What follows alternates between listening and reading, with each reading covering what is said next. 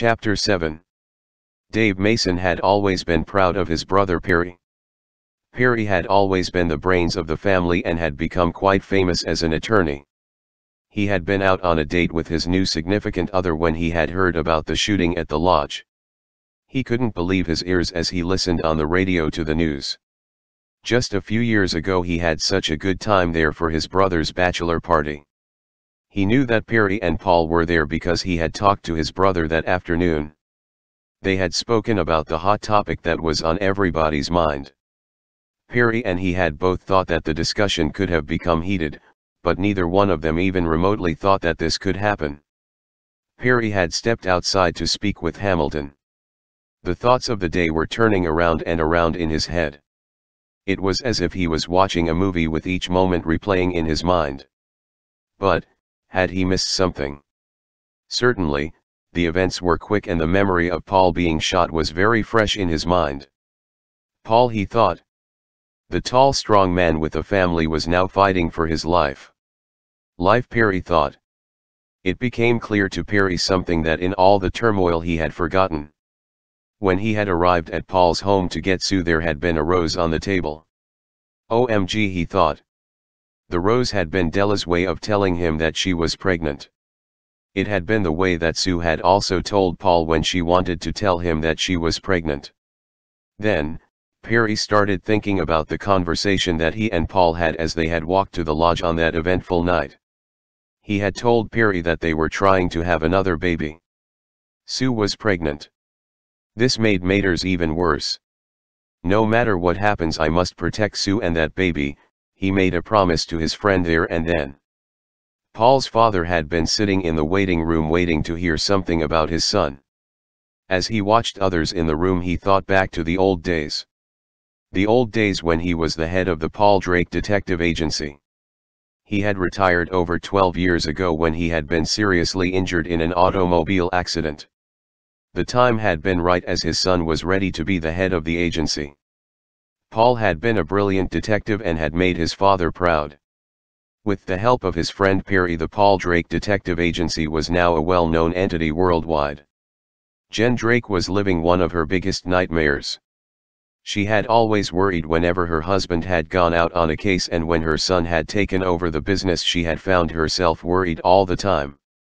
Now, she was sitting in a waiting room and praying with her son's family and friends that her son would be all right and this nightmare would be over soon. Sue had been sitting there just waiting to hear anything from anyone. She was worried sick. Paul had been so gray and had so many tubes in him when he had been taken down to surgery. She had never seen someone look like that in her life. But, she had to be strong. Paul was sitting there not saying anything, but observing everything. She thought about the baby that she hadn't told Paul about yet. Oh, he needed to be all right. Hamilton looked at his friend and studied his face. He had seen the look on his friend's face before. Perry was deep in thought and not quite ready to speak, so he decided to let his friend get his thoughts together. He took out his notebook and got ready to listen to what his observant and brilliant friend had to say. But, neither one of them had a chance to say anything because Perry looked up from his deep thoughts to see Dr. Dean walking down the hallway. He still had his surgical mask in his hand, and by the look on his face, Perry knew. It had not been a long enough time. They had been told that the surgery would take hours and it had only been about an hour. He stepped out into the hallway and met the doctor. The words that the doctor said to Perry that day cut through his very soul, his very being, like a knife. He stood there for just a moment speechless. How was he going to tell his family, Paul's friends? Life with Paul had been an adventure. He had never once doubted his friend's honesty, the bravery. From the day the two men had met, they had been best friends. As Hamilton listened to the doctor, he put his hand on his friend Perry's shoulder. He, too, was lost. Paul had been a part of his life, even before Perry and Paul had met. As a young attorney, he had used the Paul Drake Detective Agency a few times. He hadn't always been the district attorney. Prior to being the district attorney, he had been a successful attorney. He had sat on both sides of the table. Della looked up to see her husband coming back into the room. He was standing there, and with him came the doctor. No words needed to be spoken. The look on the doctor and Perry's face told them that Paul had not survived. Perry put his arms around Sue and said, "I promise that I will find the person that did this and see that they pay for it. I am so sorry." Sue, who had been fighting back tears, started to cry. She reached over and held her young son. Paul Jr. sat there and cried his little heart out. Paul's parents cried also and held each other tight. It was the worst thing that had ever happened to any of them, and now Perry and Paul's father were on a mission. Jen looked into her husband's eyes and knew in an instant what he was planning. He was going to take over the investigation. She knew that he had regretted retiring once in a while and knew that his determination was something she couldn't challenge. She did not want to challenge him anyways. Someone had killed her son and she wanted them caught. Chapter 8. It had been a warm autumn day when a young Jen Drake had gone to the doctor's. She had suspected that she was pregnant for a couple of weeks now, but felt it was time for her to find out for sure. Her local family doctor was just 2 blocks from her parents' home where she and Paul lived, and so the walk was a pleasant one. Excitement, fright, worry had hit her all at once as the doctor told her that she was indeed pregnant and having a baby sometime in March. As she had walked the short walk home, the air seemed to be fresher. She was on top of the world. She hoped to have a healthy baby with a good life ahead. She loved her husband very much and she just couldn't wait to tell him.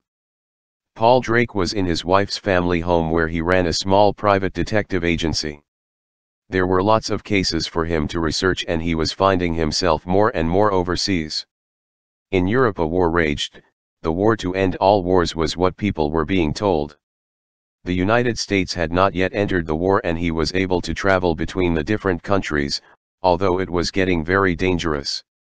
Even though the United States had not joined the war, several American men had joined the British in the war effort and some were not coming home. Time after time his ability as a detective was tested as he found missing young men. There was nothing harder than finding a missing man who was just 18, had died somewhere in a cold trench on a battlefield of a war that he had nothing to do with. Time and time again Paul found himself in those boots. He would be leaving once again in the morning. As Jen approached her childhood home, she saw her mother out in the backyard beating a rug. Her mom was always at home doing something and she had a great childhood. Born during a time that girls weren't allowed many liberties, her parents had encouraged her to do things for herself. She had grown to be a confident lady with a good head on her shoulder. She had attended the local college and graduated with a degree in accounting. This degree had come in handy with the running of her husband's business. Finally, the business was starting to turn a profit. Soon, she hoped they would be able to purchase their own home. Paul Drake was just starting to pack his bag when his wife had walked into the room. She was the prettiest woman he had ever seen and he smiled as she entered. Jen was so excited and she put her arms around her husband's neck. "I am pregnant, Mike." They were to have a child. Mike turned around and hugged his wife. What a thrill, he was going to be a dad.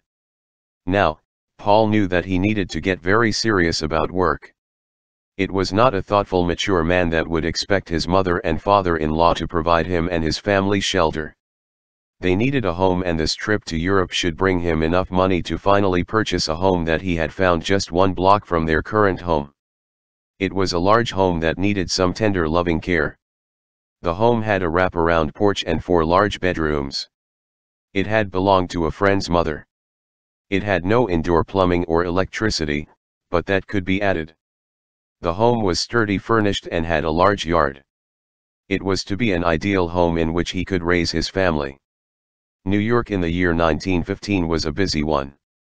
There had been many changes in the city as electricity had been placed in most homes, and watching the lights on the street still mesmerized Jen. She was nervous about her husband crossing the Atlantic again. The newspapers announced over and over again that those horrible U-boats were out and looking for any ship that they felt were carrying ammunition.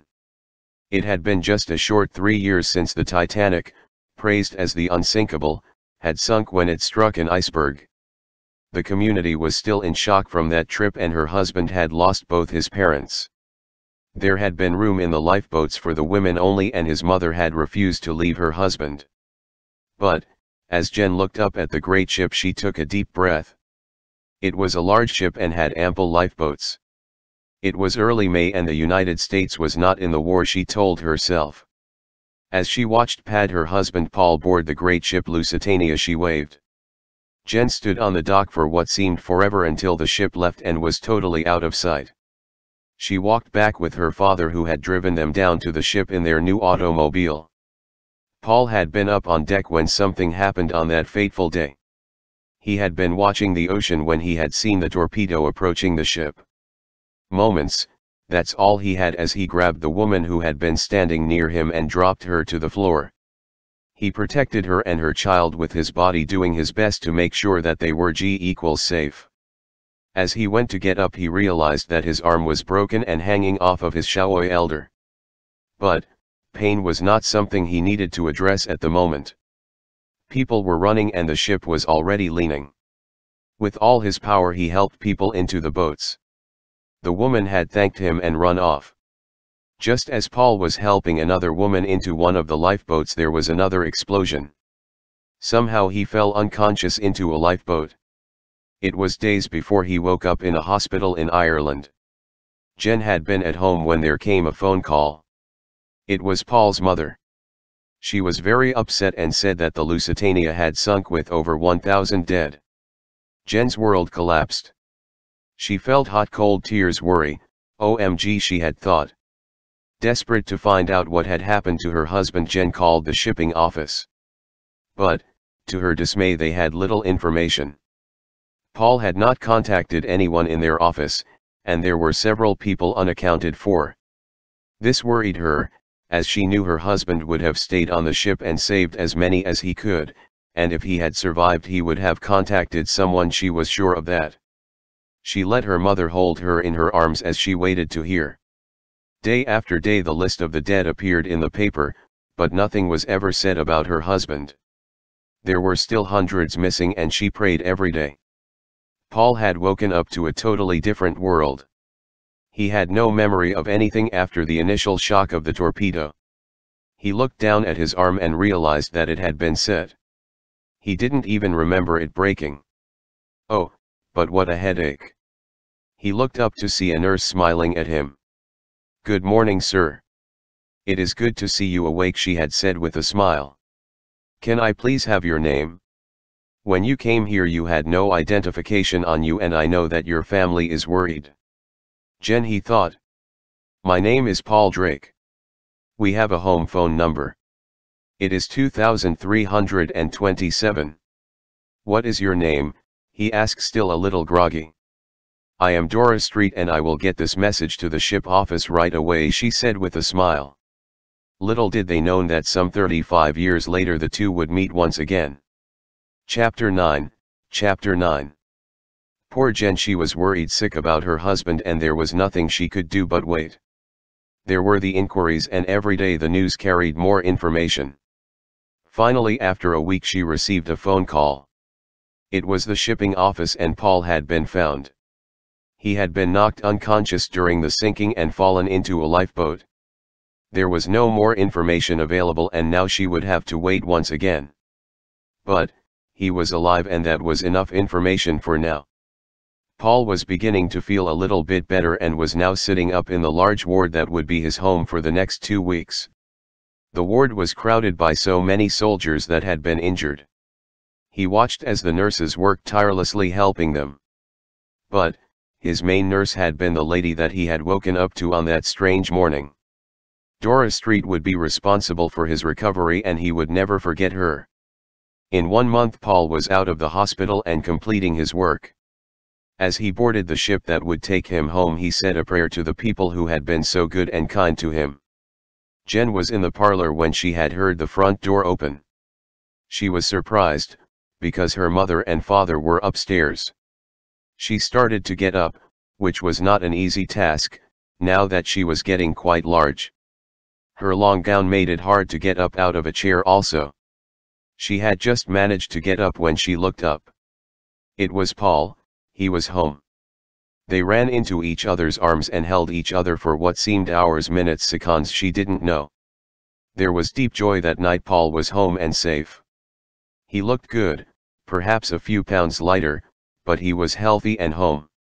It was the 5th of August when Jen had first felt the pains of childbirth, and later that afternoon Paul had been born in their new home with the wraparound porch just a block from the home where she had grown up. He had come out loud and clear, and the doctor had said he weighed a good 7 pounds. He had his father's blue eyes and blonde hair. World War I did come to the United States, and Paul Sr. served his time. When he came home, Jen and him went back to being a family of 3. Paul was 3 at the time and a very inquisitive toddler. Paul would live in that new home until the Wall Street crash of 1929. As their son grew, Jen and Paul were amazed at his detective skills. He was athletic and a member of the swim team. As a matter of fact, he was the best swimmer on the team and received many awards. But, in 1929 the stock market crashed and Paul's detective agency was not getting any work. No one had any money and the family needed to do something. With worry and the sense of adventure, in 1931 and at the tender age of 15, Paul and his parents made the daring move to California. After selling their home at a substantial loss, his father had managed to purchase a truck. They had loaded up everything they could and had moved on to the land of opportunity. Life was good to the Drakes in California. Paul was a very popular athlete and continued to swim at every opportunity. In LA he was able to swim nearly year-round and his skills became better and better. He was a straight-A student and helped his father with his business at every opportunity that presented itself. He graduated from high school in 1932 and went on to college where he excelled. Paul was just settling down to working with his father, when the war started in Europe. At first it didn't seem as though there was going to be another war, but as it became apparent that all Europe was at war, Paul knew that the United States would be forced to join in at some point. It was then that he made the decision to join the Navy. He wanted to be a member of the Navy SEALs and applied. The Navy needed young strong men who could swim and were pleased to have Paul apply. He had been an all-state swimmer and had been a contender for the Olympic team. In 1940, at the age of 24, Paul joined the Navy SEALs. The decision would have a profound effect on him for the rest of his life. He swam sometimes as far as 20 miles and planted mines that would protect the harbors, and sometimes would go and save the lives of missing sailors. Even for his young body the work was extremely difficult, and he had seen many of his friends and comrades die or be badly injured while they were doing their duty. What happened while he was there he would never speak about, but it would have a profound effect on him for the rest of his life. Finally, the war was over and Paul was once again a free man. He had served his country, and at the age of 29 he was ready to go back to his home and begin his life as a private detective once again. He still lived with his parents, but had plans to move to his own home soon. But, for now, he was happy settling down and getting on with his life. Paul had been in the office when a young lady had come into the office. They had been looking for a new secretary and had advertised the job. The office had been very busy, and the girl that had worked there for the war had gone home to her husband and was having a baby. Her name was Susan Brown. She was a pretty thing with brown curly hair and a sweet smile. She was very young though, as she had just graduated from high school. Sue Brown had been fascinated by the young man in the office. She guessed him to be in his 20s and very smart. He was the owner's son, she was told. That day Sue Brown began working for the Drake Detective Agency. At the tender age of 18 she had no idea how much this day would change her life forever.